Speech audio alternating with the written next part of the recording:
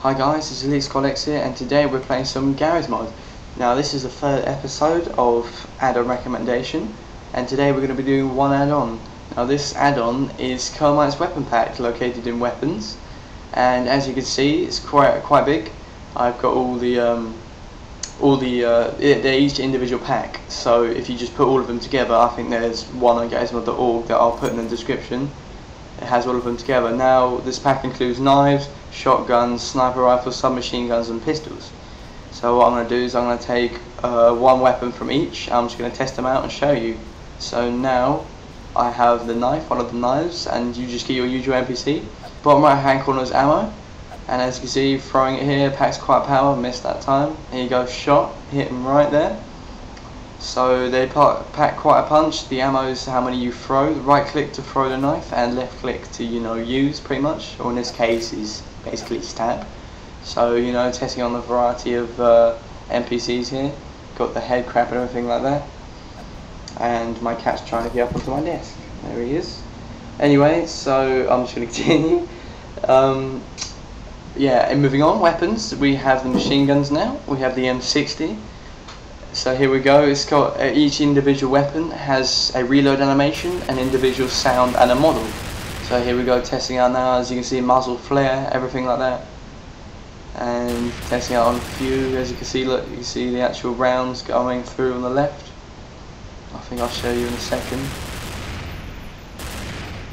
Stop aiming down sight, God's sake. Yeah, there you can see, look, the bullets going in. So all very well scripted and modelled, I must say myself. This actual add-on is by Kermit, which is fitting, seeing as it's Kermit's weapon pack.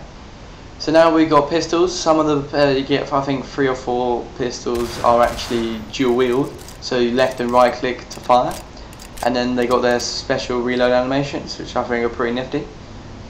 Now some of the guns have different firing modes. If you hold E and right click, you will change it from a semi-automatic to a 3-bullet burst, and then after that it's automatic. So some of the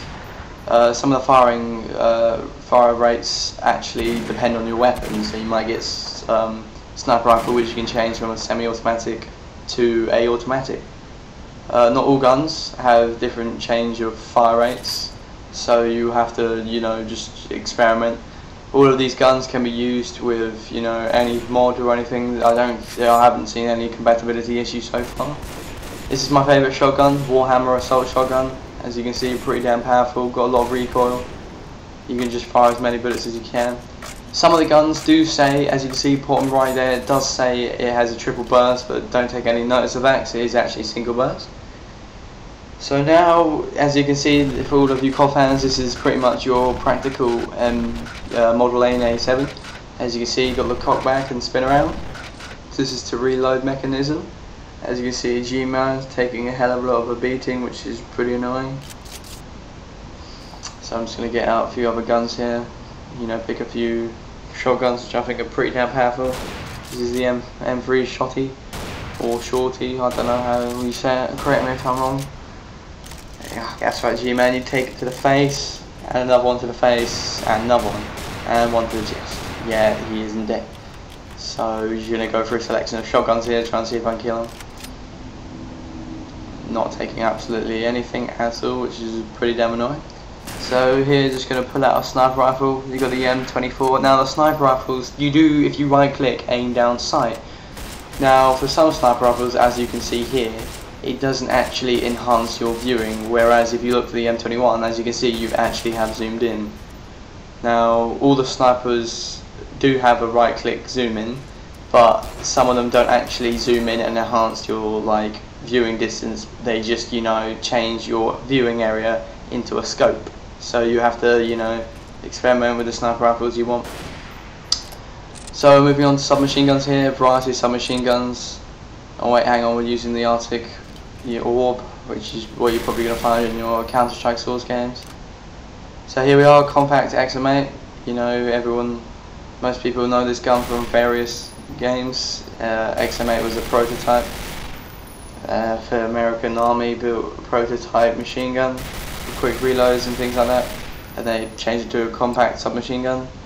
Very high rapid rate of fire. As you can see, nice reload animation. And Dog's not taking none of it because he's metal, so I'm just going to get rid of him. Test out on a few zombies. Haven't actually reloaded there, so I'm going to quickly sprint away and then I can just wipe him out. Pretty accurate submachine gun there. Unlike some of the guns, you will get realistic recoil with some of the weapons, which I do like. So this add-on I would use in a bunch of situations if you're just having a muck about, or you could actually use it in roleplay if you're doing things like that. Now this is pretty much your vector if you play those Call of Duty games, or in this game it's actually called the Chris. So yeah, and now we're going to put out a pretty nice MP7A1. Spawn a fast zombies spawn error there. And this has been episode 3 of Garrys Mod Addon recommendation. Thank you very much. This has been Elite Squad X, or Harry, as they call me. Thumbs up, rate, subscribe, all that nice stuff. Thank you for watching.